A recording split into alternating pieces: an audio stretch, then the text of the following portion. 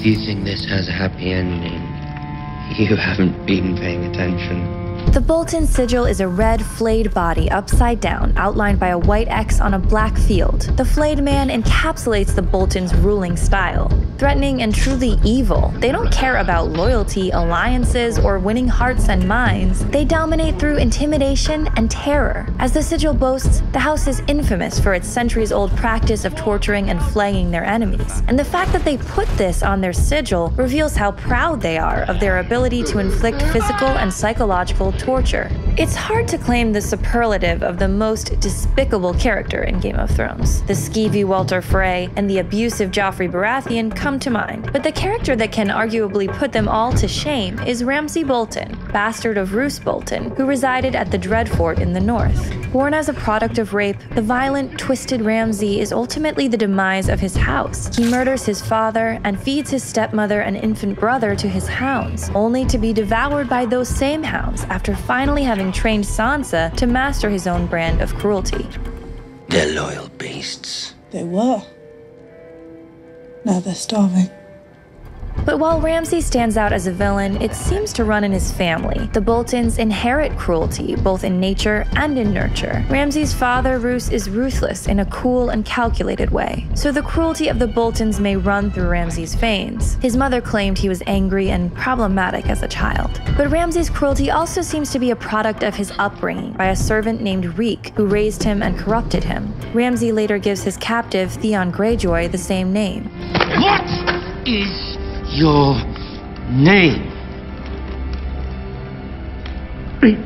Reek taught Ramsay to rape and kill the girls he had crushes on in his childhood, and since Reek never had any proper arms training, he may also have been responsible for Ramsay's overly aggressive style of swordsmanship. Before the events we see in the show, Roose had a legitimate son, Domeric, who was considered pleasant by the Northerners. But this amicable side of the Bolton family was short-lived. Ramsay poisoned his half-brother out of jealousy. While the Northerners are relieved to know that House Bolton is now wiped out, its memory lives on in the abuse that is never truly over for its victims. And as we see these characters deal with their lingering trauma, House Bolton makes us question how abusive behavior is learned, imparted, and continued over generations, far outliving the original perpetrators. And you were so beautiful. In your white wedding dress. I have to go back inside, Bran. The Boltons' disturbingly interesting storylines show that while we're horrified by these practices, they can also be grotesquely fascinating to watch. Most characters on Game of Thrones live in the gray zone, pulled between the good and bad within themselves, but the Boltons and their symbols represent a willing embrace of total evil, the absence of human empathy, and a learned, violent cruelty that humans are unfortunately capable of. House Bolton has two mottos. The official, "Our blades are sharp," is already pretty menacing, but this informs the darker, unofficial motto used by Roose Bolton. "A naked man has few secrets, a flayed man none."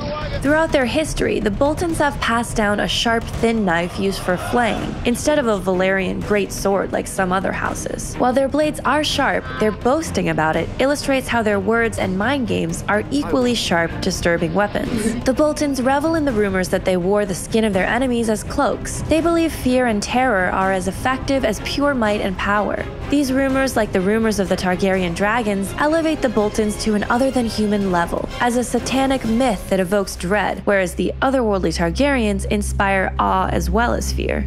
Their cruel abuse is psychological as much as physical, as we can see in the way Ramsay terrorizes Theon, turning him into Reek, a shell of a man, as well as Sansa, who has already endured the brutality of King Joffrey, but comes to see that Ramsay is a whole nother level of evil. The psychological taunting is clearly seen in the prelude to the Battle of the Bastards. Flayed men on burning X's psych out the Stark men, and Ramsay uses Jon's own brother as a trap.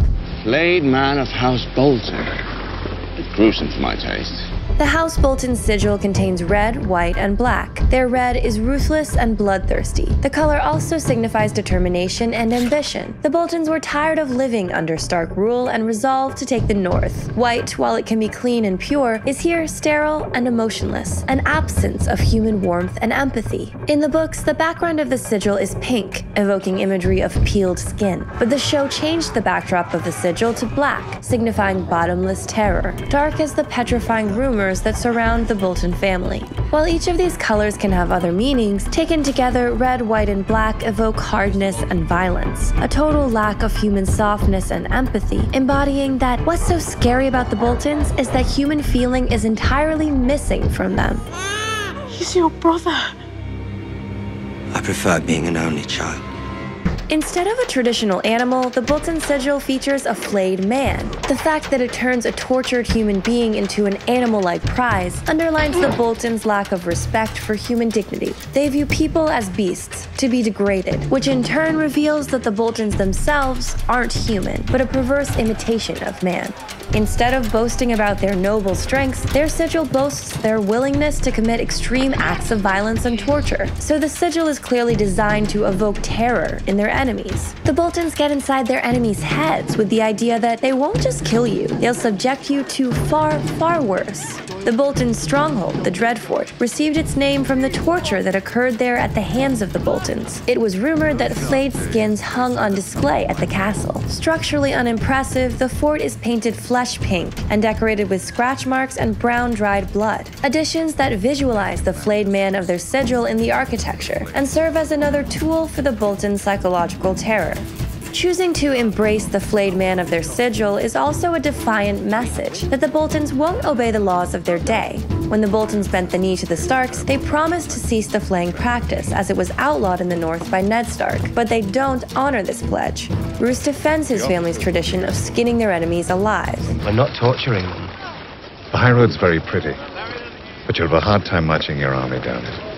Roose also continues the practice of the First Night, an outlawed marriage tradition where the lord or king of a region claims the right to have sex with a commoner or peasant bride on her wedding night. You probably remember this from Braveheart. It's a practice that may have some historical basis in medieval Europe, though it's not verified. This marriage by taking the bride into my bed on the first night of her union. Roose's first night practice drove commoners to marry in secret. Ramsay's birth mother and her husband, a miller, were one such secretly married couple. On finding out, Roose hung the miller and raped Ramsay's mother, resulting in Ramsay's conception. The Boltons' insistence on continuing these brutal outlawed practices shows their refusal to limit their sadism, their insubordination to the Starks' authority, and why they're despised in the North.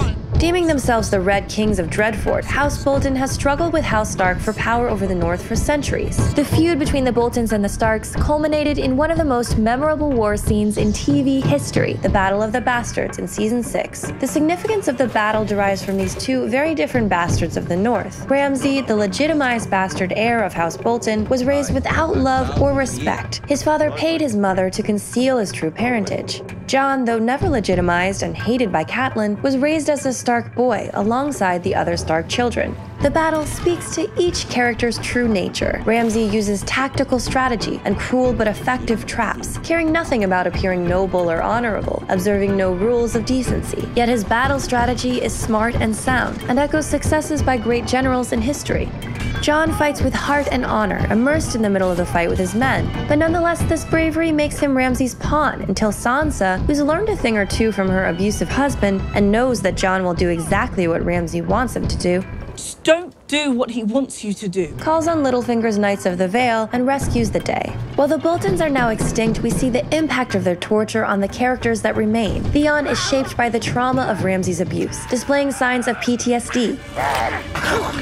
Sansa carries the memory with her, and seems to have reacted to her experiences by making herself be more cunning, cynical, and hard. She masters Ramsay's psychological torture and turns it back on him. Your house will disappear. Your name will disappear. All memory of you will disappear. And she even turns his hounds against him, getting sweet revenge. Yet, while this satisfying moment proves Sansa has the intelligence and experience to beat Ramsay at his own game, what exactly Sansa has learned from Ramsay or will internalize from her abuse long-term may have a more troubling answer. I'm sorry for all that's happened to you. And as we watch Sansa and Theon emerge from their time in tortured captivity, we see that the true legacy of the Boltons is still alive in the evil, sadist abuse and fear that they've spread for centuries. My name is Freak.